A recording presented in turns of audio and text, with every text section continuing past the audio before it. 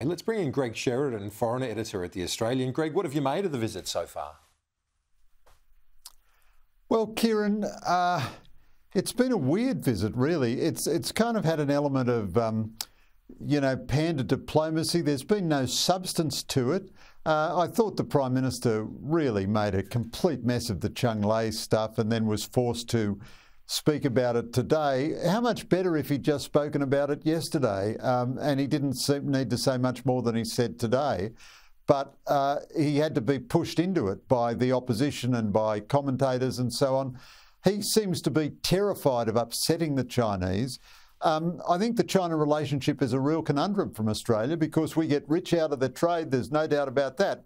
But they are a really malevolent strategic actor, acting against our strategic interests in every theatre, the South Pacific, cybercrime, foreign interference, the whole lot.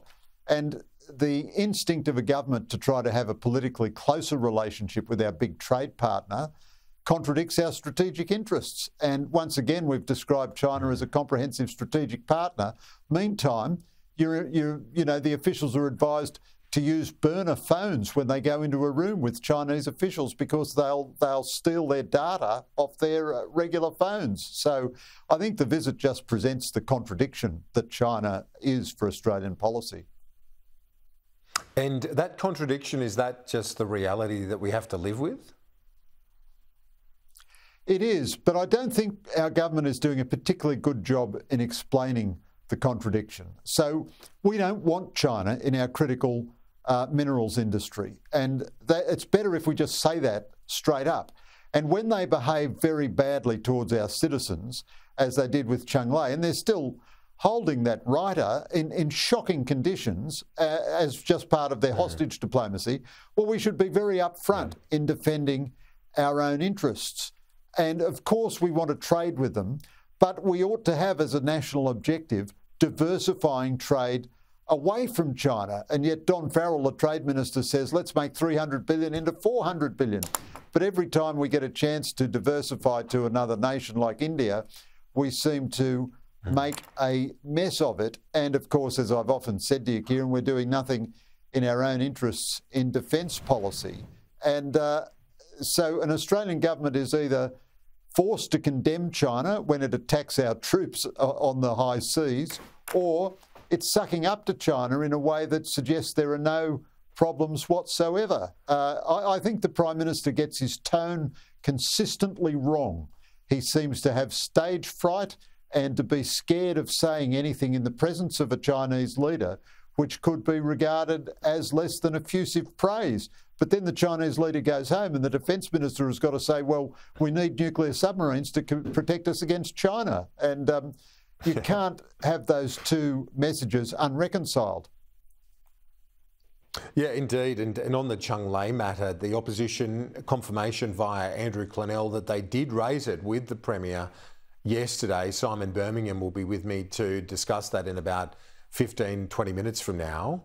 But they did take it to him directly.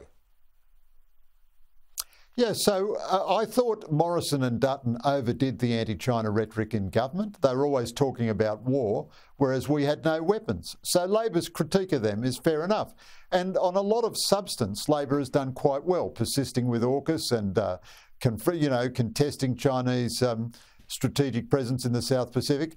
But now I would say the Dutton opposition gets its tone very, very well. Both Simon Birmingham and Andrew Hastie, in their different ways, get the tone on China very well. So the Cheng Lei matter, I mean, I'm a great admirer of Cheng Lei's, but this wasn't a fundamental grievous abuse of her human rights, but it was completely unacceptable in the Australian Parliament.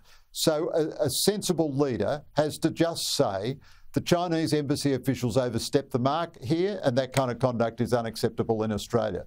Then if the Chinese overreact, that's up to them. But Albanese seems terrified even of saying that initial remark, whereas I think all the opposition statements on this have been perfectly sensible. I think David Littleproud calling on the Chinese Premier to apologise, that's a bit silly, that's over the top. But generally speaking, I think the Dutton opposition gets its tone right on China, whereas I don't think the Morrison government did. The war cabinet has been dissolved by Benjamin Netanyahu, and as our viewers would have seen a few minutes ago, some pretty major protests outside his home now. Yeah, I think dissolving the war cabinet really weakens Netanyahu's position.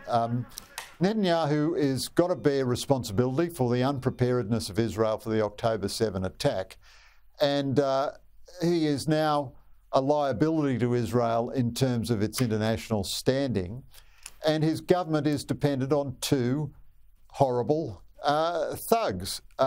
It's not a thuggish government overall, but it's dependent on the votes of two horrible thugs. And when he had the National Unity Cabinet, the War Cabinet, you could say that this was a government for the whole of Israel.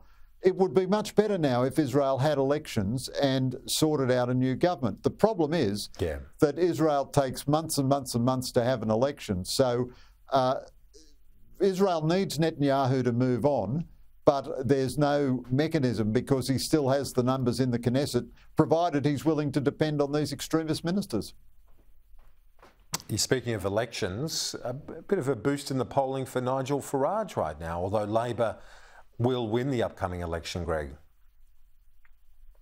Absolutely. So Nigel Farage is not really running against Labor, he's running against the Conservatives, and he is a deadly threat to the Conservatives, a deadly, deadly threat. He could get 4 million votes and still only end up with a handful of seats, but he could wipe the Tories out. He could change their representation from 100 to 60, from 200 to 60. He could be the difference there because he will steal 90% of his votes will come from people who would otherwise vote Conservative. Now, I'm not forecasting this, but we could conceivably be witnessing one of those historic shifts where the alignment of the major parties changes. If Farage only gets a couple of seats and the Tories still win the majority of non-Labor seats, they might survive. But after the election, if he's won as many votes as they've won, you could see moves to merge. If he's got into Parliament himself, you could see him become a Conservative and take over the leadership. I mean, Farage is a very mixed grill. He's a bit of a rough diamond, but I would say with Boris Johnson, he is one of the two most consequential, historically consequential Conservatives of the last 20 years. And there are polls which put Reform now ahead of the Conservative Party, which is a staggering position for it to be. And so this is really a dynamic and unpredictable election now. You're absolutely right, Kieran. Labor's going to win, but the Conservative versus Reform contest is the real contest now, I think. It certainly looks it, doesn't it? And momentum is only on one side of that contest. Greg, thank you. Appreciate it.